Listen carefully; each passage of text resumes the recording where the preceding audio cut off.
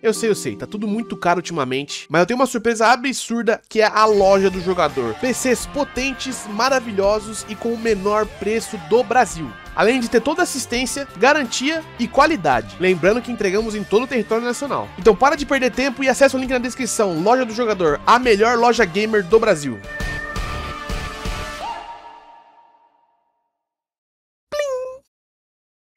Fala galera do meu canal, a tranquilidade, aqui é o Paulo, sejam bem-vindos a mais um vídeo de Dead Cells. Hoje aqui o nosso oitavo episódio, oitavo ou nono episódio, não lembro mais agora, do zero à platina. Queria agradecer a presença de todos, não esquece de se inscrever, deixa o like pra fortalecer, se inscreve. E aqui no começo do vídeo eu queria agradecer ao Vitor Augusto, que doou um Pix pra gente, né? E também teve o Murilo Rossi Ribeiro. Muito obrigado aí a galera que tá mandando Pix. O Pix tá na descrição, caso você queira fazer uma doação de qualquer valor. Ajuda muito aqui o trabalho que eu tô fazendo aqui no canal. E vamos lá, né? Que a gente tem que farmar hoje linda e cheirosamente com 4 células, né, velho? 4 lindas e cheirosas células pra gente upar a nossa forja, né? Eu tô fazendo um esquema diferente com o áudio, tá? Se o áudio der umas abaixadas quando eu estiver falando, é a configuração que eu coloquei. Eu acho que vai ficar mais interessante pra vocês poderem me ouvir. Deixa eu ver o que eu vou pegar. Bom, já com 4 células, né? Vamos pegar uma build de sobrevivência. Vai ser, acho que o mais interessante aqui. E dessas 3 que apareceram aí, foi as mais importantes que eu tô vendo aqui. Acho que esse aqui é a melhor opção, né? E, senhores, eu tô gravando mais baixo aqui porque eu tô na madrugada aqui gravando esse vídeo. Inclusive eu tô gravando muito vídeo esses dias. Então, velho, não esquece de dar esse apoio no canal, velho. Dá um apoio aí, dá uma força, que não tá fácil. É muita coisa que eu tô fazendo pra tentar fazer esse canal crescer o mais rápido possível. E vamos lá, velho. O que não me mata?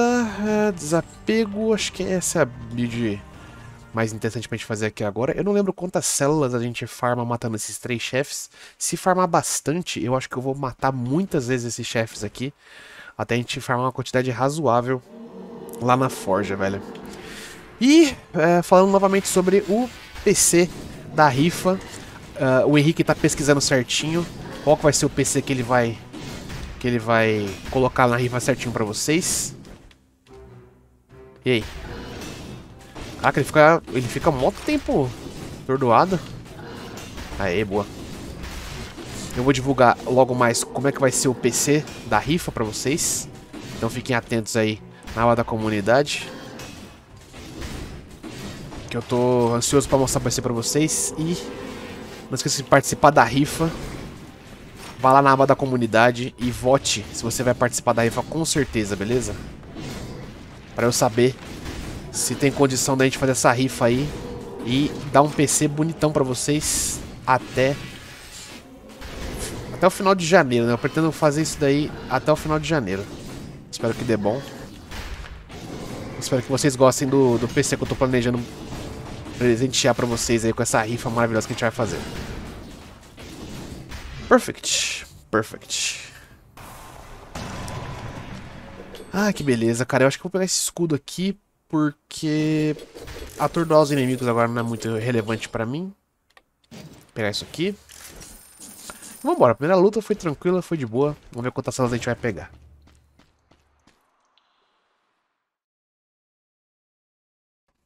Se der a mesma quantidade de células nas batalhas de 3 chefes ou de 5 chefes, eu acho que eu vou optar pela de 3 chefes, que vai ser mais negócio. Beleza, temos aquele perfect gostosinho. Deixa eu ver o que a gente tem pra cá. Às vezes tem alguma coisa melhor do que a gente tem. Acho difícil, hein? Acho difícil que a minha arma tá dando um dano bem bruto. Deixa eu ver. Deixa eu ver aqui. Não, a minha tá dando mais dano. Ou não? Tá não, pô. Caraca, essa aqui tá mais forte. E agora? Será que eu pego? 2.300? Eu vou rodar mais uma vez. Vamos ver se a gente pega alguma coisa melhor. Não pegamos. Mas não tem problema não. Não tem problema não, tá tranquilo. O bom do boss rush é isso, né? De upar nossas categorias ali, né? Nossa forja. Sem precisar fazer uma run gigantesca, né? Se bem que agora com 4 células a gente vai ganhar mais células ainda, né? Por run a gente ganharia aí em torno de... Isso aqui foi bom, hein? Isso aqui também foi bom. Ah, tudo foi bom aqui, velho. Eu não vou trocar nada, não. Vou continuar com essa build ou eu troco? Eu vou trocar, velho. Eu vou trocar. Eu vou pegar, em vez de eu pegar isso aqui, eu vou pegar isso aqui, contra-ataque, isso e isso. Porque são 3 chefes, né? Então esse aqui é o segundo chefe que a gente vai enfrentar. O ideal seria a gente, já que a gente tem 3 poções, né? Vamos focar em matar eles o mais rápido possível, né? Duro que essa arma aqui, ela é meio ruinzinha pra acertar a mão do gigante. Nossa, essa batalha vai ser longa, tá? Boa. Beleza. Beleza. 1, 2. Essa batalha vai ser longa.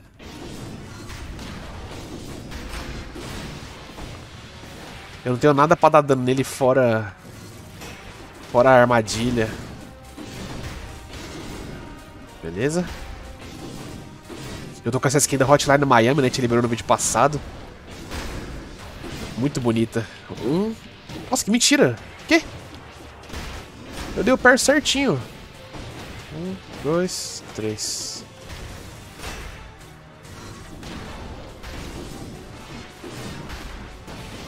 Nossa, essa batalha vai ser muito longa.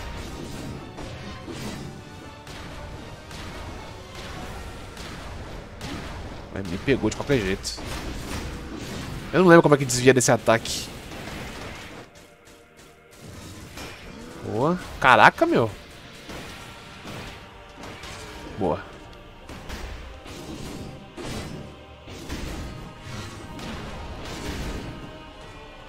Um, dois, três. 1, 2, 3. Eu devia ter pensado na possibilidade do gigante, né? 1, 2, 3. Curar aqui rapidão, né? O gigante ele não fica preso nessas armadilhas nem a pau, né? É isso que é duro. O escudo meu dá muito dano. Ai. Acertou aqui. 1, 2, 3. 1, 2, 3.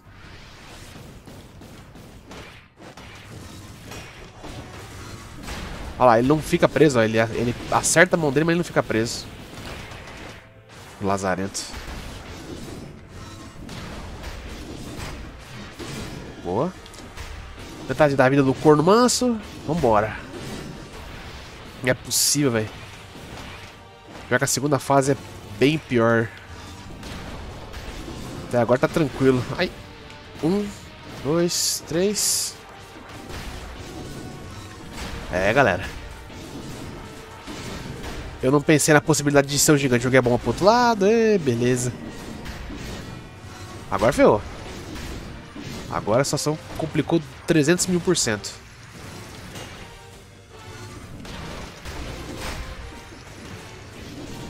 Ai, ai, ai.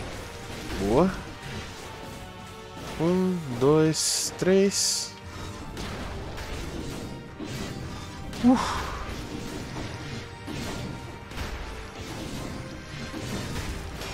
Boa. A trap tá dando mais dano por segundo de poison, tá ligado? 1, 2. 1, 2.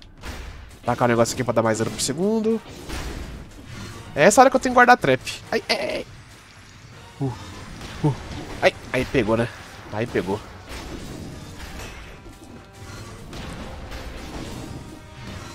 Beleza, acertei as duas mãos juntas. Ai.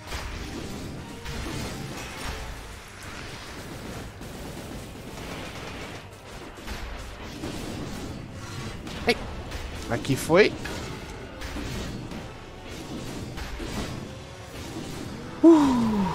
Galera. Eu pensei na build de sobrevivência porque falei, mano, tô com menos poção, né? Vou ficar mais tranquilo se eu for de sobrevivência. Mas não foi uma boa escolha, não. Pelo menos não pra esse chefe. E até pegou outra arma. Tá aqui o negócio do outro lado. Belezinha. Nossa, eu joguei a trap lá embaixo. Coisa horrorosa. Vamos lá. 1, dois. Boa. Batalha de milhões de anos.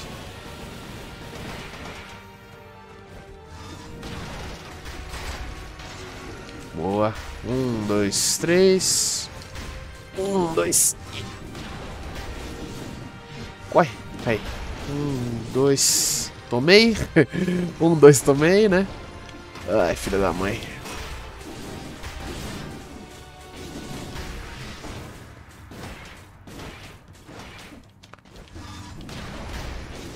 Se eu tivesse com a forja upada, essa batalha seria um pouco mais fácil. Porque eu tá provavelmente com uma arma 300%. Ou perto disso. Ai. A granada também não ajuda muito, né? Boa.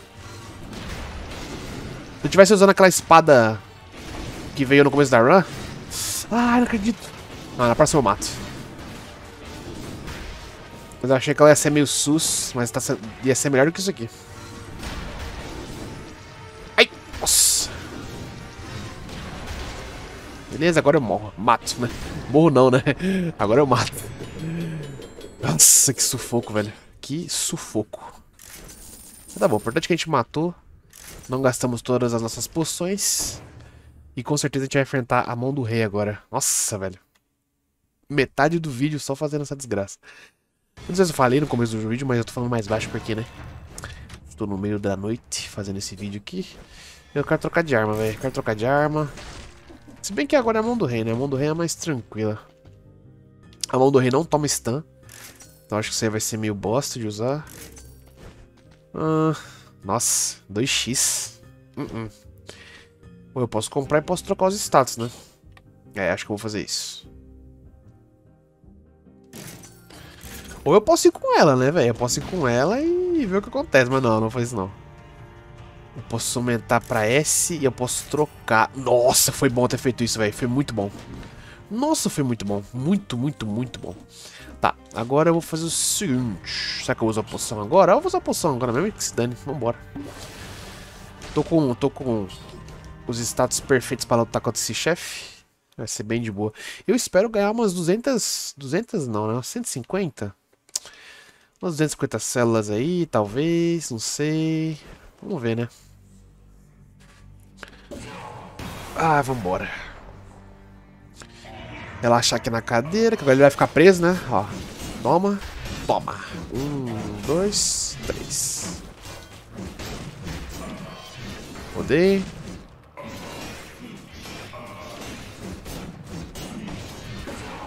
Beleza, tô indo super bem contra ele. Ai, ai, eu não peguei muita vida. Que? Nossa, velho, que golpes estranhos que ele me deu agora. Sequência esquisita.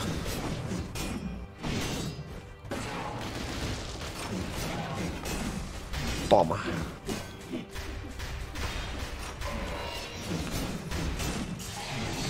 Ai, quase que me pegou. Vou usar a poção aqui mais uma última vez.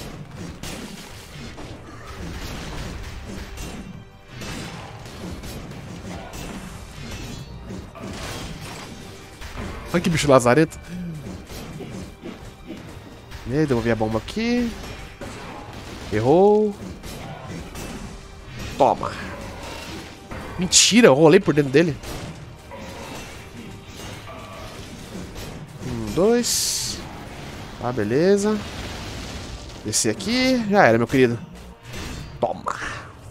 Caraca, que dano, hein? Foi bom ter pego essa arma, velho. Foi bem melhor na batalha. Toma. Quantas células? Quantas células? No mínimo 200, vai. Ah, não vai vir 200, nem a pau. Quase 200, velho. Worth, hein? Cara, worth, viu? Aqui é worth, tá? A gente fez 15 em 15 minutos a gente fez 200. Pô, em 1 hora dá pra... 1 hora e pouquinho dá pra fazer 1000 células. Acho que achamos um método de farmar aí, não é mesmo? Olha que interessante, velho. E o que a gente desbloqueou aqui? Maravilha, pernas. É isso aí, velho. É isso aí. Agora eu quero testar O outro boss rush, né? Que é esse. Qual que é o que vem 5? Esse aqui que vem 5, né? Vamos testar o outro e ver quantas células a gente ganha. Se for a mesma quantidade, eu vou ficar no de 3 mesmo, que aí é bem mais fácil. Vamos fazer um de brutal agora? Acho que brutal, o brutal fica mais negócio, né? O que temos aqui? Temos isso aqui que já é interessantíssimo. A katana aqui é meio mais ou menos. Meio mais ou menos.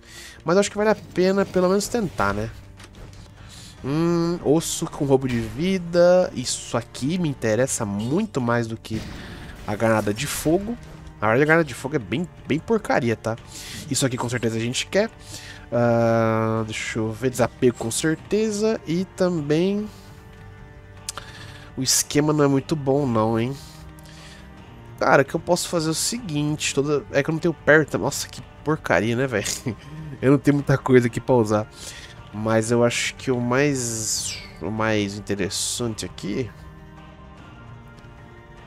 seria usar o auxílio, né? Ganhar mais dano quando eu tô com uma torreta por perto. Pelo menos eu fico um pouco mais forte, né? O problema é que eu não tenho nenhum escudo, né? E aí, batalhar sem escudo é complicado. Mas a gente tenta, né? A gente tenta. Não é à toa que o nosso canal aqui, né, velho? Melhor canal de Dead Cells do Brasil. Quero nem saber. Vambora. Não tá ruim não, tá? Tá ruim não, viu? Vou ser bem sincero aqui, não tá ruim não. Pô, droga. Eu tava... Eu cliquei pra me defender com escudo, mas eu não tenho escudo. Eu esqueci disso. Mas tudo bem. Nice, muito bom. Um frango usando uma katana, né? Clássico. Beleza, vou jogar aqui. Só que eu joguei embaixo, né? Aí complicou. Ele não pegou? Caraca, que mentira.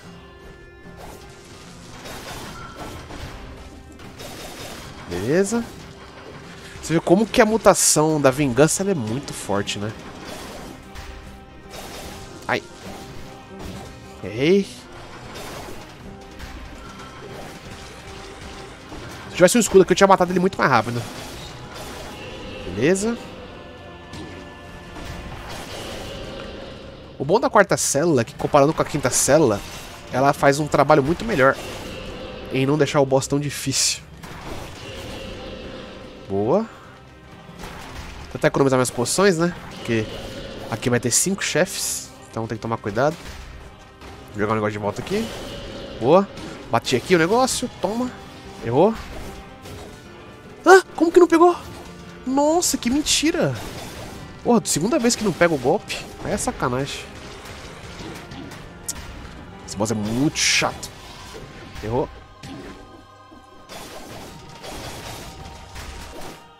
Boa. Ah, pô, jogo, me dá um escudo aí, vai. Sacanagem. Nenhum escudo, mas beleza. A gente se vira sem. Pior que não vai ter escudo na próxima batalha também, né? Pior que vai ser o porteiro na próxima, né? Então... Ai, ai caraca, velho. Nossa, deu uma cotovelada na mesa aqui, que meu amigo... Ué, eu resetei? Puta, eu resetei sem querer. Puta, eu resetei sem querer mesmo. Mas tá tudo bem, tá tudo bem, tudo tranquilo. Nossa, deu uma cotovelada na mesa. Ai, ai, machucou. Mas estou bem, estou vivo. Ponte negra. O chefe aqui é mais tranquilo de fazer perfect. Aí na próxima eu torcer pra ver um escudo, né? Mesmo que seja de outra categoria.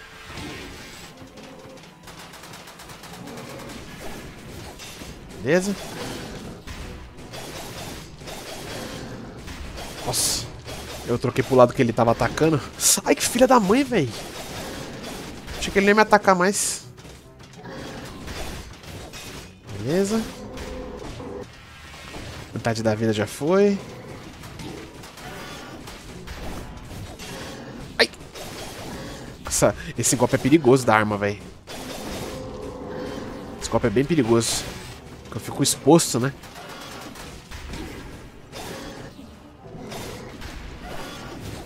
Ô, louco aí, fala dele. Mestre da katana ao seu dispor. Beleza? Foi. Cortei. Vai. Nice! Muito bom. Não tem como, velho. Frasco do Blasphemous é um bagulho... É um bagulho fortíssimo, velho. Não tem como não. Muito bom. A gente não liberou muita coisa pra fazer o boss rush, mas a gente tá se virando, né? Do como que dá. Agora é o seguinte. Essas próximas batalhas é obrigatório a gente ter algum escudo, velho. Pra poder se proteger bem. Beleza. Nenhum escudo ainda. Tô até vendo em jogo. Pelo menos aqui tem. Tá, agora vamos ver o que a gente tem de bom aqui. A gente pode achar alguma coisa melhor. Tem a katana, tem a panchaco, que a panchaco ela dá mais dano. O panelão dá mais dano ainda que o panchaco, hein. Acho que eu vou pegar o panelão, hein, galera. Porque aqui é guardiã do tempo e... Vou guardar a katana e vou ver o que pode vir aqui de bom. Outra katana. Obviamente, né? Óbvio. Pode vir isso aqui também. Esse aqui não é ruim não, mas sei lá, podia vir uma coisa melhor. Adagas gêmeas meio sus. Vamos de panelão mesmo. Deixa eu dropar aqui a katana. A gente tá com frasco 0,6%, né? Cara, a gente podia apostar em 2 torretas, hein? Principal... Não, mas aí não sei, será? Eu posso pegar essa torreta aqui. Acho que eu vou pegar essa torreta aqui, viu? Porque ela dá mais dano quando eu tô perto dela, tá vendo aqui, ó? Se eu fosse apostar em 2 torretas, acho que não ia dar tão bom, não. Foi uma boa troca. Mesmo que aquela torreta tava me ajudando, né? Essa aqui tá melhor. E como eu vou manter as torretas... Melhorar a qualidade dela. Foi bom melhorar a qualidade da torreta primeiro mesmo. Aqui as mutações estão certinho. É isso aí que eu tenho, que eu posso usar por enquanto. Então eu vou dar... Quantos por cento a mais de dano? Deixa eu ver. Eu tenho mais 10% da torreta. Mais 13. Tá, mais 81. Caraca, eu vou dar bastante dano agora, viu? A panela nesse boss não é muito boa. Porque a panela nesse boss aqui, ele não dá crítico. Porque ele não tá de frente pra mim, né? Ele tá de lado. Mas o dano ainda assim tá bem bom. Comparado com a outra batalha que eu tive com o gigante, tá ótimo, né? Não tenho o que reclamar. Olha isso. Bem mais dano, né? Quando eu ativo a mutação ainda, eu dou muito mais dano ainda. Toma. Aí.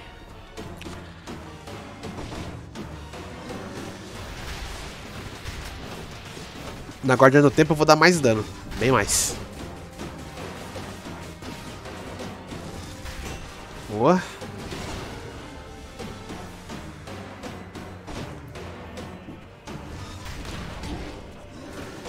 Eu não costumo usar panela não, mano. Mas tá interessante aqui, viu? Vou falar pra vocês. A maioria dos chefes dela não é muito boa, não. Tom. A outra torreta ia ser mais útil aqui, tá? Ai. Eu tomei de cima, velho. Que sacanagem.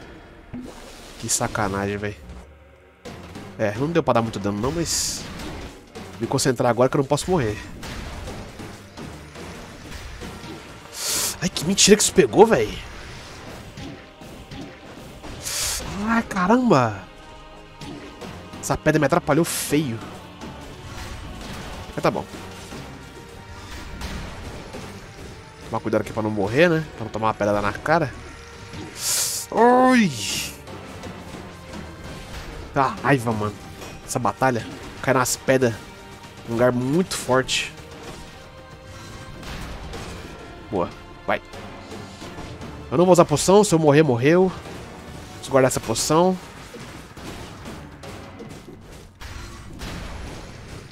Vou tomar cuidado, só quero sobreviver aqui.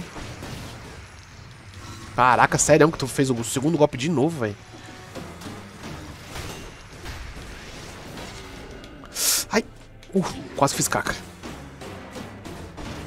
Quase matei. Morre. Boa, matei.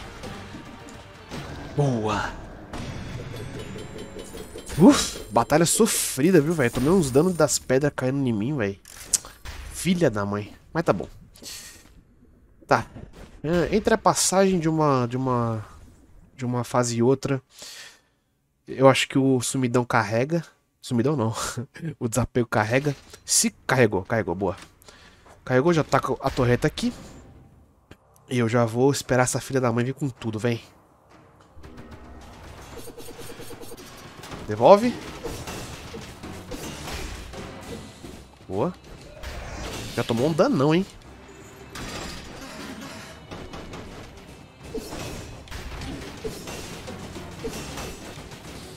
Caraca, deu um danão na bicha. Que mentira do caramba. Nossa, velho. Meu Deus. Vai, vai.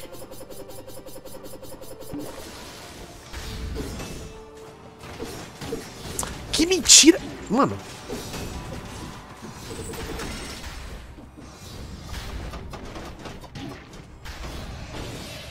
Nossa, foi muita mentira que ela me acertou, velho.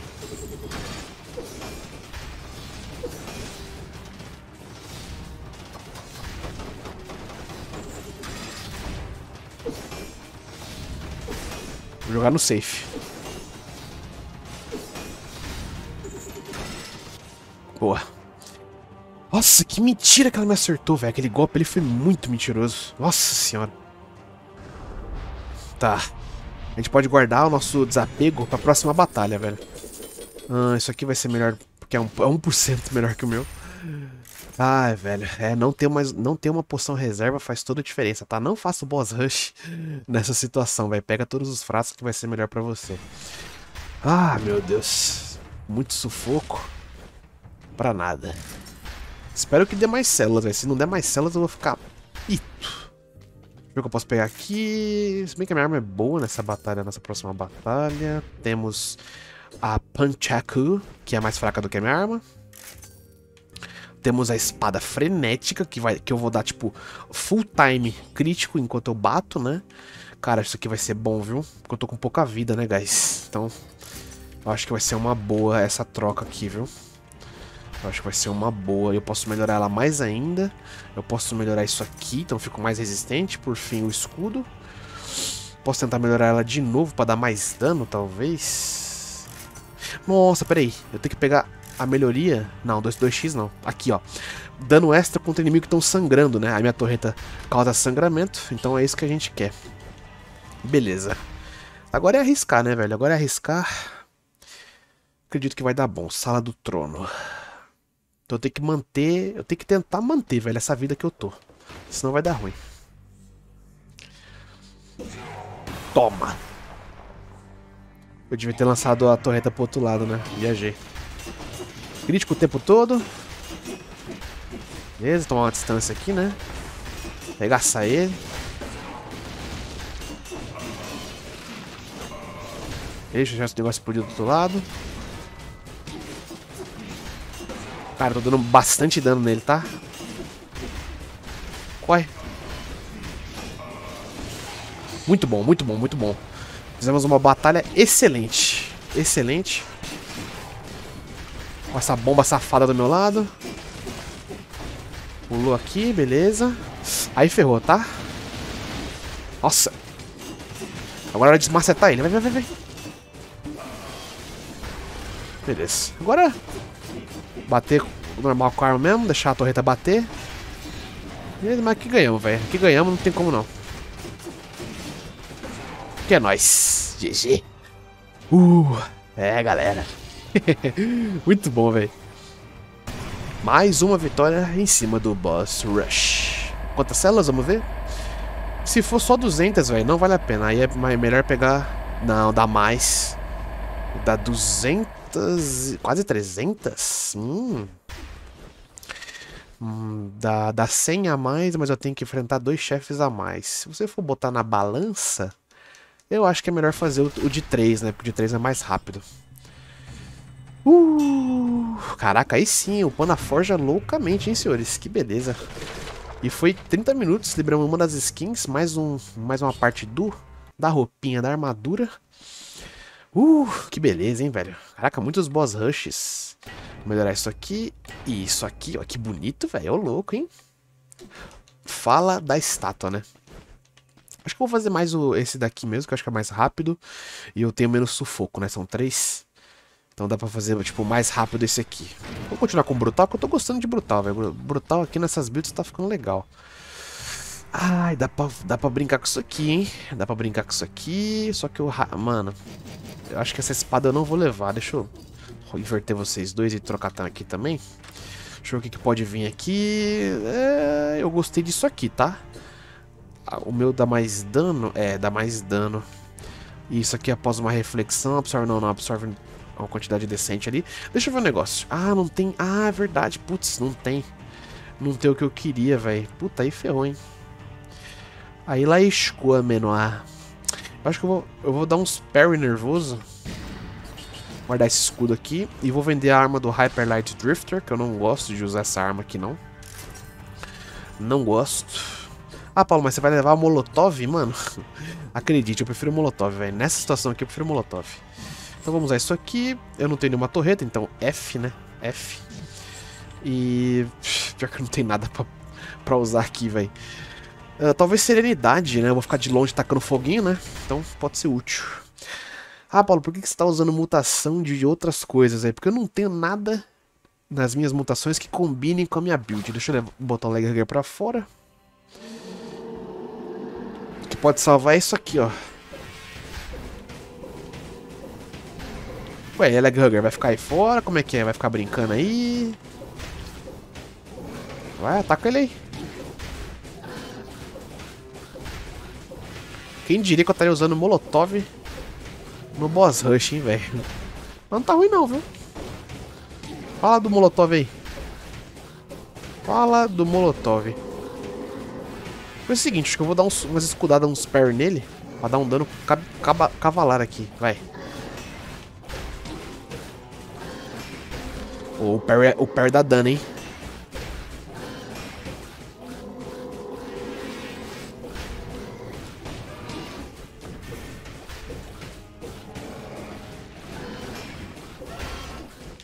Boa.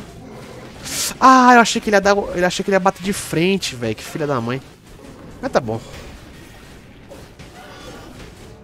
Boa, morreu no ar. Safado. Pô, eu jurava que ele ia me dar um parry naquela hora ali. Isso aqui é perfeito. Perfeito. Ah, agora melhorou. Agora eu dou dano de sangramento. E o meu Leg Hugger, ele cresce, ele fica maiorzão. Quanto mais ele vai pegando o sangramento, né, do inimigo, então isso aqui vai ser bem útil. Tá vendo? É bem mais rápido, eu acho, fazer o boss rush desse jeito. Não quero nenhuma das duas. Deixa eu ver o que tem aqui pra cima. Temos mais uma espada. Cara, eu acho que eu vou pegar essa espada aqui, viu? Mais 2000 de dano. Acho que vai ser bom. Deixa eu ver mais o que eu posso achar aqui de bom. Isso aqui é bom quando eu pego o cara por trás. Do jeito que vocês gostam, né, seus danadinhos? Do jeito que vocês gostam. Cadê? Eu posso melhorar isso aqui. Eu posso melhorar isso aqui também. O Leg Hugger... tá bom. É isso, tá. Agora eu vou trocar. Porque eu não tenho... a minha mutação vai ficar inútil aqui, né? Tá, velho. Eu vou usar o esquema, então. Quando eu usar uma habilidade, eu vou dar um dano no próximo ataque. É meio bosta isso, mas eu não tenho o que colocar. Só que se eu manter aquela mutação de tática, vai ser meio bunda, né? O bom é que vocês estão vendo a evolução do boss rush, como é que eu tô fazendo as batalhas, né? Tipo, pra vocês saberem quais as decisões que eu tomo quando eu tô batalhando contra algum chefe e tal, né? Vocês têm uma noção das decisões que eu tomo.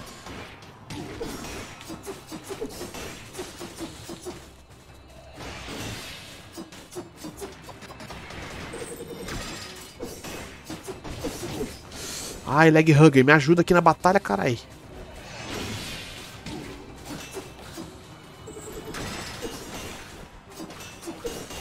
Boa. Que mentira do caramba, velho. Você é louco. Porra. É que esse bicho tá ficando lento. Olha o Leg Hugger doido atrás dele. Vem cá, vem cá. Leg Hugger falando, né?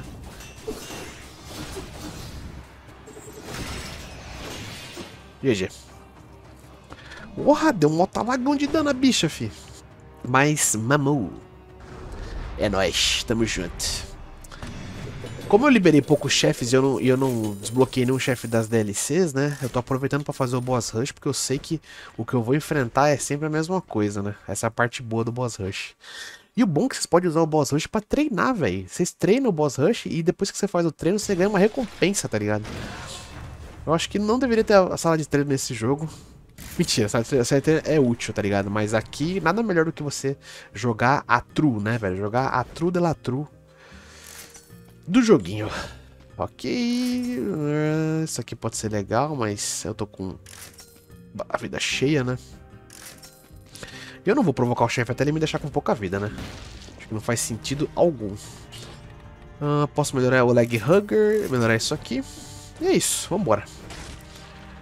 Vambora, vambora, vambora. A gente tem... Dá pra fazer o boss rush mais umas 2, 3, 4 vezes?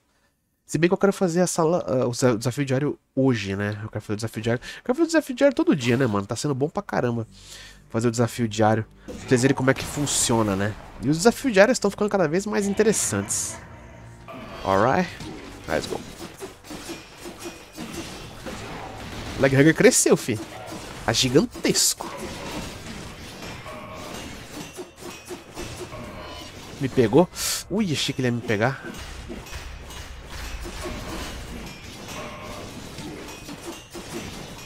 Olha o dano, fi. Vamos lá, leg hugger, regaça. Dá as cutucadinhas nele aí, vai. Ai, caralho. Nossa, que dano. Nossa, mano. Toma muito dano. Vai, leg hugger, mata ele, vai. Humilde. Ô, louco, mano. É muito dano. Ô, louco.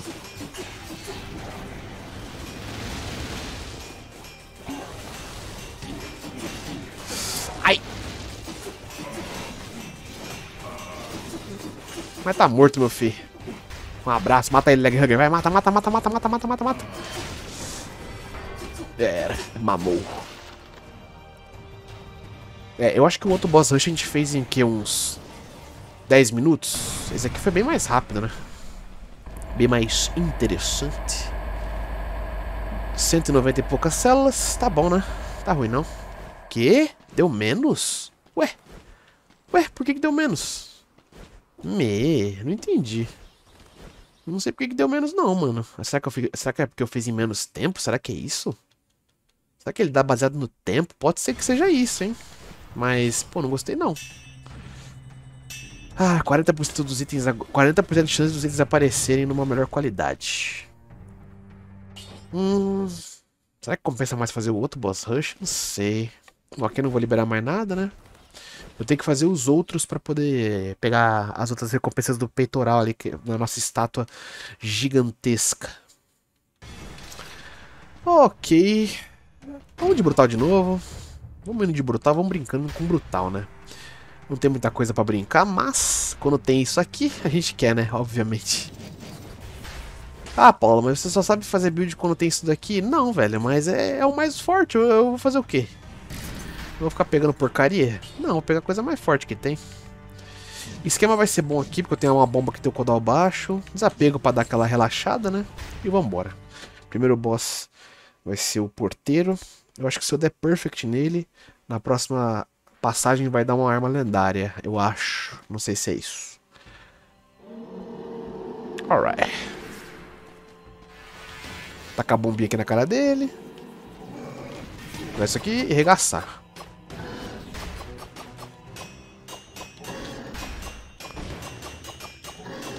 Boa. Eu não tenho um escudo pra me defender. Ai, que jogo safado, né?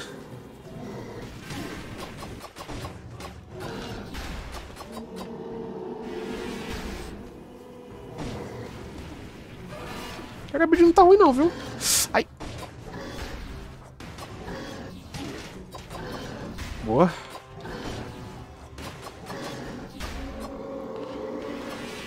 Ai, vamos dar um perfect nesse bicho, vai. Vai representar. Boa. Ai. Boa.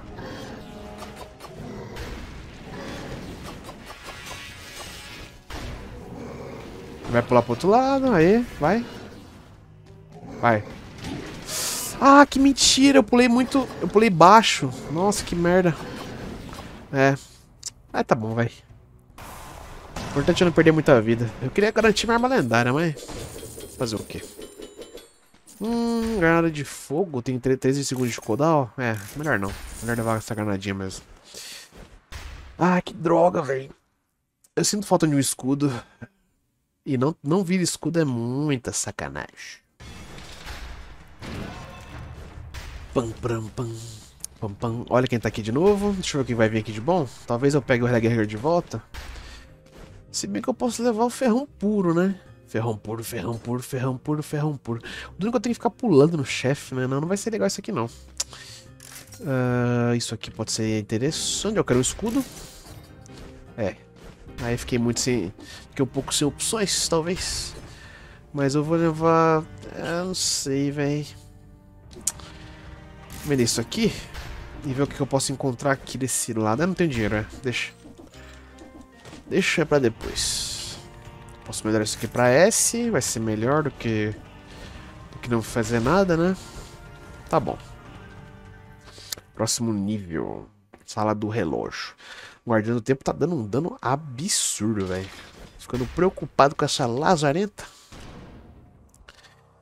Mas tá bom. Guardião do tempo. Let's go.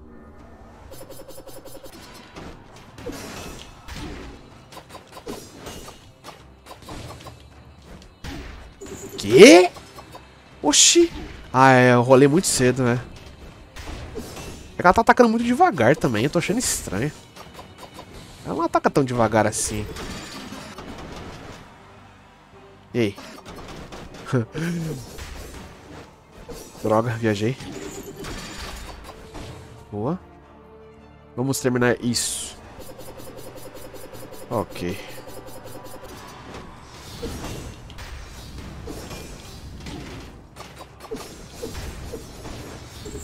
Chega ali. Quase.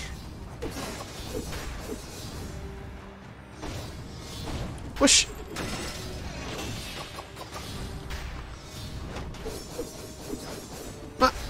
Me varou. Quase que eu fiz caca de novo. Tava prevendo a merda. Já fiz o reverso da inversa. Vai, mata, mata, mata. Boa. Isso não acabará bem. Não vai acabar bem mesmo. Sua bisca. Nenhuma arma boa, velho. Eu tô fazendo boss rush na cagada mesmo, né? Tipo, só com arma porcaria. Quer dizer, não é uma porcaria, né? Mas... não tem muita opção. Mas eu acho que eu vou fazer o seguinte. Pra desbloquear minhas armas e coisas novas, eu vou deixar pra jogar o normal. E aqui... E aqui eu deixo pra upar a forja, né? É uma boa. A gente faz vídeo sim, boss rush, vídeo não, boss rush, vídeo sim, boss rush, vídeo não, boss rush.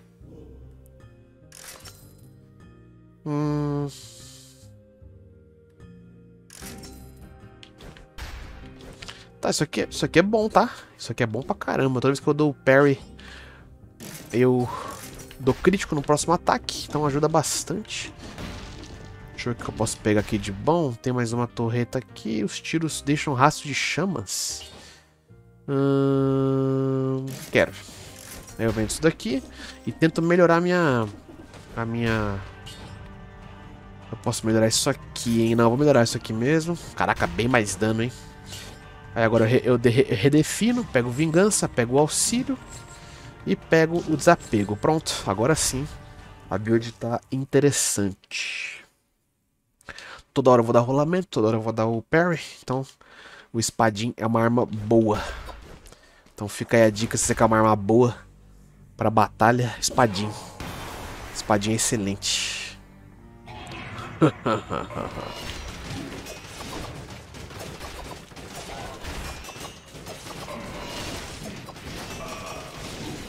Que mentira, eu tava do outro lado. Olha esse jogo, mano.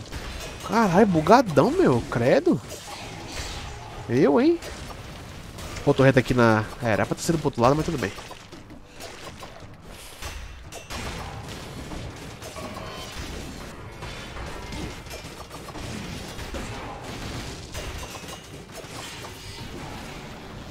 Beleza, pulamos aqui. Pula pro outro lado. Cai de boa aqui, de boa. Pei, toma. Oh yes! Até agora nenhuma perda, hein? Com 2 frascos, hein? Caraca! Se falar que não é o rei do Dead Cells, mentiu. Brincadeira, tá, galera? Tô brincando. É, deu menos deu menos de novo, mas deu a mesma quantidade que da outra vez. É, tá bom. Acho que ele dá mais recompensa quando você não tem liberado nada, né? Tipo assim, eu liberei uma coisa ali pra melhorar a estátua, né? Alright. Caraca, mano. Acho que eu vou fazer uma build de tática agora, hein? Vou fazer uma build de tática. E aí a gente joga o desafio diário, né, velho? A gente pegou, acho que o 29º no vídeo passado. É, tá ruim não, né? Estamos jogando bem. Esse guia da platina tá me ajudando muito. Véi, eu acho que aqui temos uma build forte, hein? Essa combinação aqui tá interessante. Que eu tenho o Leg Hugger vai dar dano porque o inimigo tá sangrando. Aqui temos o negócio da torreta, ponta farpada e o desapego. É isso, tá bom. A gente tá com a faca, o Leg Hugger board. O duro que vai ser o conjuntivitis, né, velho? Ai, conjuntivitis é muito chato. Conjuntivitis pode ser que seja o gigante dessa vez, né? O gigante. Torcendo pra ser, pra dar uma diferenciada, né? E agora é tacar a faca, velho.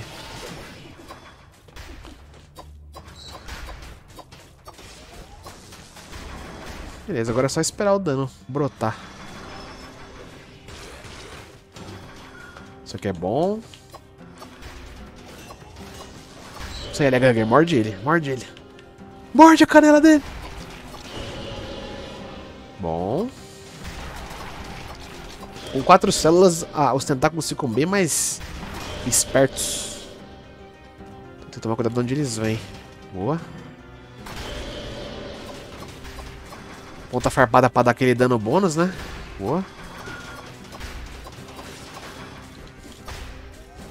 Vai, Leg Hugger, morde ele. Morde ele, rapaz.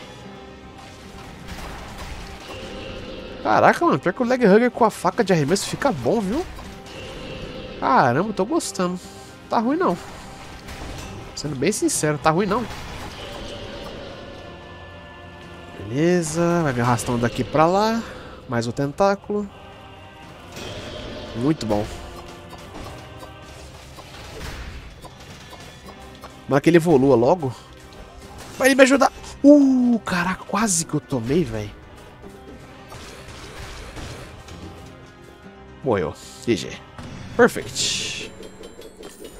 Ai, velho, eu vou guardar isso aqui, viu? Eu vou guardar isso aqui, que isso aqui pode ser muito forte dependendo do chefe que a gente vai enfrentar. Isso aqui é melhor porque eu vou ganhar uma resistência quando eu tô perto. GG, velho. Sem levar dano, no damage. Mas eu gostei da build, viu? Gostei bastante. Só que eu não sei se eu tô afim de guardar, de largar o meu escudo, viu?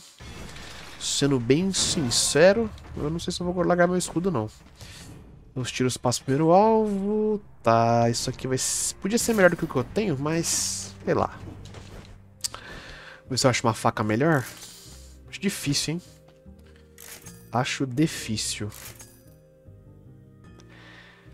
Pior que não dá pra usar. Isso aqui é bom, tá? Isso aqui é muito bom. Tá, vamos ver aqui como que a build fica desse jeito, né? Com o bumeranguezinho dando aquela arregaçada a mais. Bumerangue e faca de arremesso é uma combinação muito forte. Aqui vai ser guardião do tempo? Guardião do tempo, né? Galera. Aqui eu vou arriscar, hein? Aqui eu vou arriscar ir sem escudo. Jogar a torreta aqui já, pode ir dando dano nela antes. Vou soltar o Leg Hugger aqui na sala, porque ele fica bugado, né? Boa.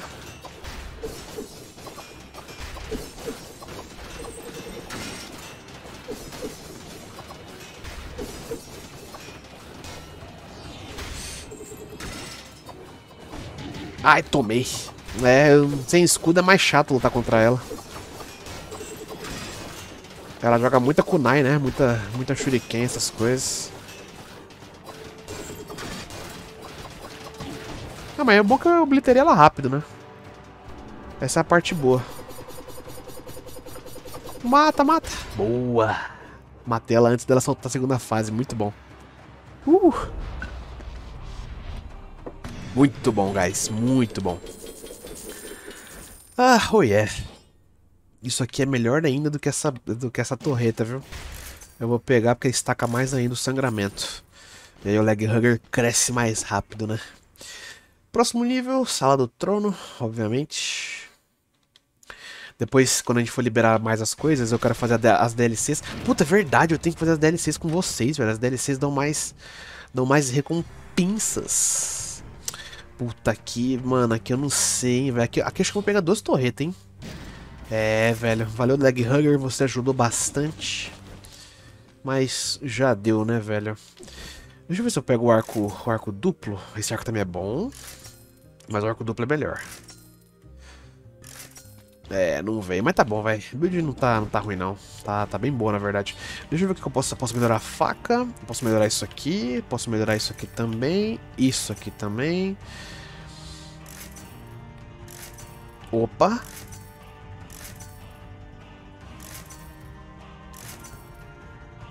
É, tá bom, velho. Não tá ruim, não. Beleza, inimigo sangrando, dá mais dano. Ok, velho. Double torretas é o que eu gosto. Double torretas é maravilhoso. Ah, fazendo esse chefe, a gente vai fazer agora o desafio diário, velho. Espero que venha com uma arma interessante pra gente fazer. Uma arma forte. Ah, vamos bagaçar, vambora. Taca o bumerangue e taca as facas.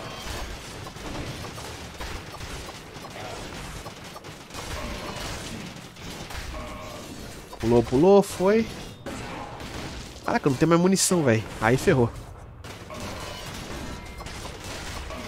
1, 2, 3.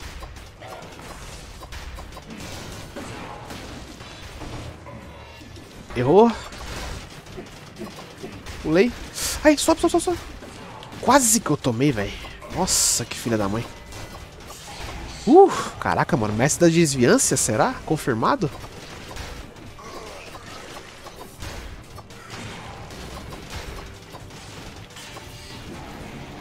Easy, GG easy.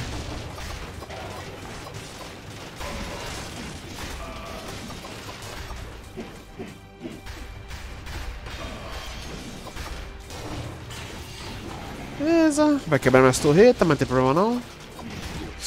Ai, que filha da mãe, velho, olha. Só porque eu ia dar perfect, ele falou, não, você não vai dar perfect não. Eu vou te dibrar, eu vou te dar um dano aqui. Só pra dizer que eu tentei. Ah, GG, velho. Eu acho que se você faz perfect nos chefes... Ah, acho que foi isso, viu? Acho que se você der perfect, você ganha mais células. Foi isso mesmo, eu dei perfect num deles, né? Caraca, a gente fez muito boss rush hoje, hein, velho? Fizemos aqui uns 6, 7. Deu pra upar forja pra caramba. E foi um método divertido de upar. É isso, muito bom. Ah... Caraca, essa série do Guia do Platina tá ficando bem interessante, viu, velho? Queria falar não, mas eu estou orgulhoso do desempenho. Morri pouquíssimas vezes, foi umas 2 vezes. Uma foi nesse desafio diário, o outro foi no Run, é. Mas, mano, essas mortes não me atrapalharam em absolutamente nada, velho. Bom, aqui, obviamente, lápide, né? Obviamente, lápide. Droga. Justo um bicho que ficou protegido, né? Mas tá bom. Deixa aquele bicho pra lá, vambora. Essa arma é mais lenta, né? Pra você concluir. Sobe. Sério mesmo? Ai, ai, que bicho chato. Vambora.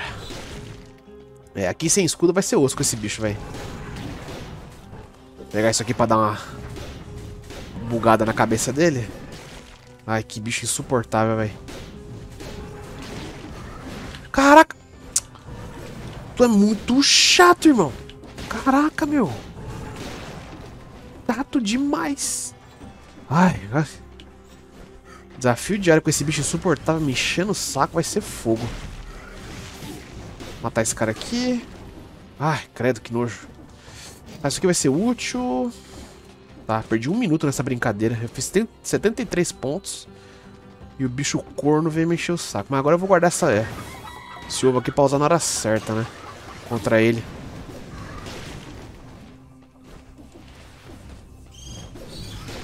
Boa. 1, 2, 3. Ué, não pegou em você nem ferrando. Que? Mano, olha esse jogo, velho. Tá, acho que isso aqui vai ser bom. Pra matar inimigos individuais vai ser bom. Boa. Ah, aqui temos um Elite. Aqui é só Elite, né? Ah, não. Sério mesmo que foi justo você, velho? Ah, não, mano. Ninguém merece. Ah, vou ficar o dia inteiro aqui, velho. Ai. Que bicho chato. Tá, isso aqui vai ser bom, tá? Isso aqui vai ser bom. Contra ele vai ser bom. Eu não faço a mínima ideia de onde que eu vim, de onde que eu nasci. Eu nasci ali de cima, dei a volta. Tá, deixa eu tomar uma poção aqui. Ficar esperto onde tá o chefe. O chefe tá longe, pá dedéu. Tá. Pá dedéu. Quem fala dedéu, velho? Quem é o maldito que fala dedéu em 2022, né, velho? Sai, sai.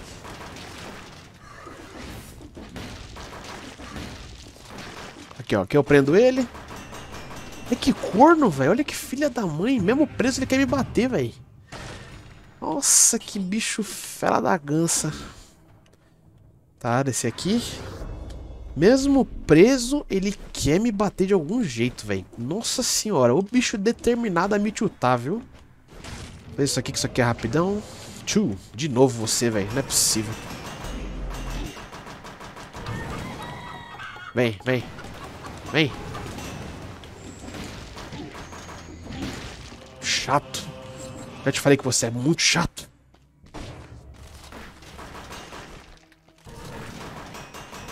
Olha, em termos de bicho chato, esse aí, quando você não tem o escudo, eu acho que é um dos piores do jogo, velho. Porque ele não te larga, ele não sai do teu pé até te matar ou até morrer, né? Holy shitos. Boa. Ok, aqui eu vou soltar os ovos, né? Oh, filha da mãe. Sobe, sobe, sobe, sobe. Vem. 1 minuto. Vou pegar isso aqui, viu? Isso aqui vai ajudar contra esse bicho lazarento. O que pode ter aqui embaixo? Não faço a mínima ideia. Ai, ai. Isso aqui eu quero. Com certeza. Eu tentando vender o negócio. Ai, ai. Prendeu o corno, né? Onde é que tá o chefe? Tá ali pra cima, tá? É, pior que esse rank aqui vai ser duro, viu? Esse rank aqui vai ser duro. Será que tem alguma... Opa!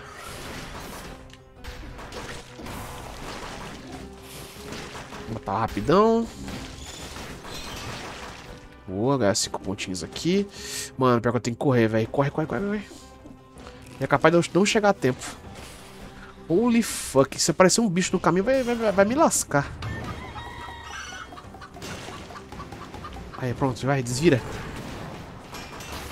30 segundos, não vai dar tempo. Corre, corre, corre. Eu vou ter que matar ele em 20 segundos, velho. 20 segundos é o timing.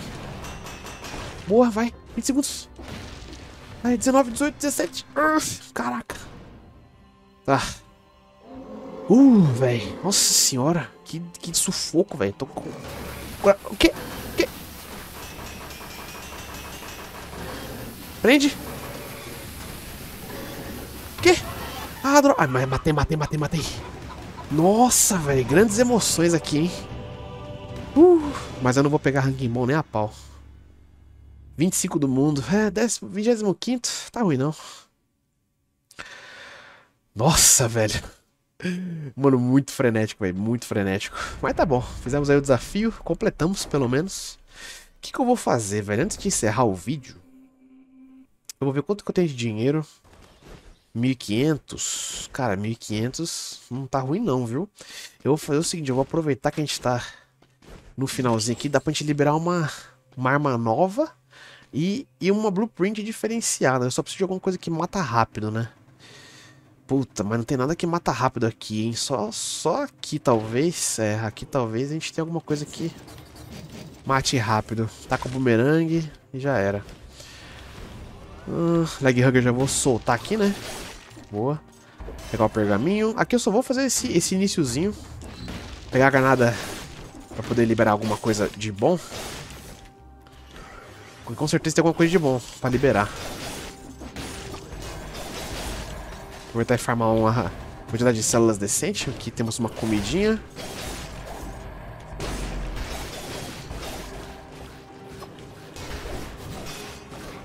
Aí, foi. Mata, mata. Aí, boa. Ok, beleza. Isso aqui vai ser bom. Melhor do que eu tenho. Vai, vai. Tem que ir rápido aqui, velho. Tem que ir rápido. Pra poder pegar as duas portas, né? Tanto a de saída, a de tempo. A de tempo quanto a de. Aqui eu pego. Deixa eu ver. Tanto a de tempo quanto a de kills. É isso que eu tava querendo dizer. Eu não consigo falar duas coisas ao mesmo tempo, velho. Corre. Loja. Nada de interessante, eu imagino. Beleza, 21 kills. Aqui tem um portal, é isso? Ou não, né? Boa, 27 kills, corre. Eu não vou pegar nem o último pergaminho, velho. Eu só vou pegar as 30 kills e correr. Boa.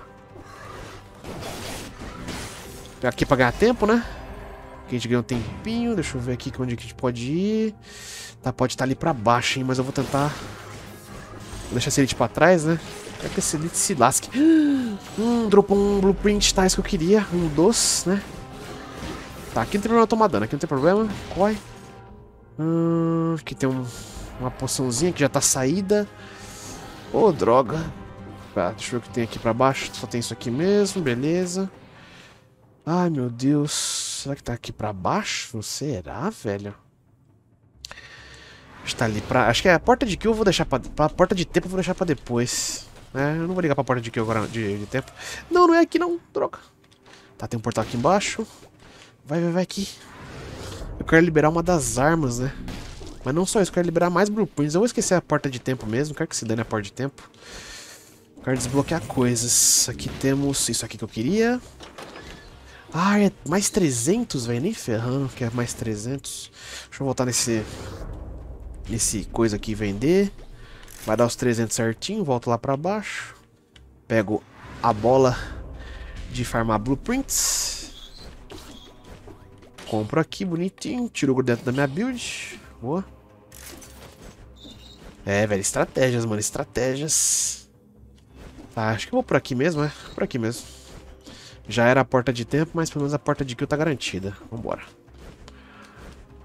Vamos ver quem que eu vou jogar aqui. Aqui não tem ninguém pra jogar? Ué. Não tem ninguém desses aí pra jogar, não é possível, velho. Será? Ô, louco. Não acredito que não tem. Então foi o seguinte, tem uma... Acho que...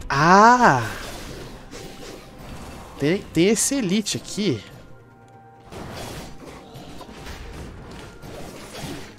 Ele morreu, velho. Tá, pera aí. Ai!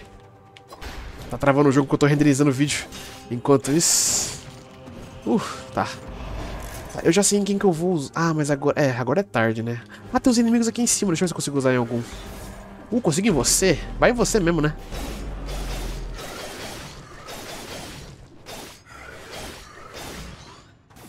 Pera aí. Aí. Toma. Não. Sério que foi uma skin? Não acredito, velho. Eu não acredito nisso. E não tinha... não tinha mais armas dos heróis pra liberar? Que estranho, mano. Era pra ter, viu? Eu liberei o mapa, não apareceu. Tô achando esquisito, mas beleza. Bom, aqui é full tranquilidade. Depositar alguma... O que a gente vai liberar aqui? Reserva de ouro. Deixa eu ver, com 106 células, reserva de ouro 4. Interessante, hein? Eu quero liberar umas armas, na verdade. Aura de dilaceração, excelente. Para nossas builds. Deixa eu ver o que mais pode ser bom. Cara, a carabina alquímica pode ser uma boa. Esses escudos aqui são interessantes. Nenhuma mutação boa, né? Nenhuma mutação forte. A adrenalina é interessante. Aqui daqui pra baixo só skin. Pô, velho, pior que, sei lá, não tá muito bom isso aqui não, mas, enfim. Acho que eu vou liberar mais o escudo, talvez, não. Não, eu vou liberar isso aqui, vai, umas coisinhas a mais. Carabeça explosiva é legal, carabina alquímica também é muito bom. Vou liberar a carabina alquímica pra fazer umas builds de DPS mais interessantes. Nenhuma habilidade barata, né? Não tem nada baratinho. Pé de cabra é barato, mas é bem sus. Ah, eu vou liberar isso aqui, ó. Espada oleada. Boa. Vou fazer build de fogo. É isso aí, senhores. Espero que vocês tenham gostado desse vídeo. Liberamos mais coisas aqui nesse. Muito obrigado pela participação de todos. Tamo junto. Nos encontramos no próximo vídeo. Um abraço. E até mais.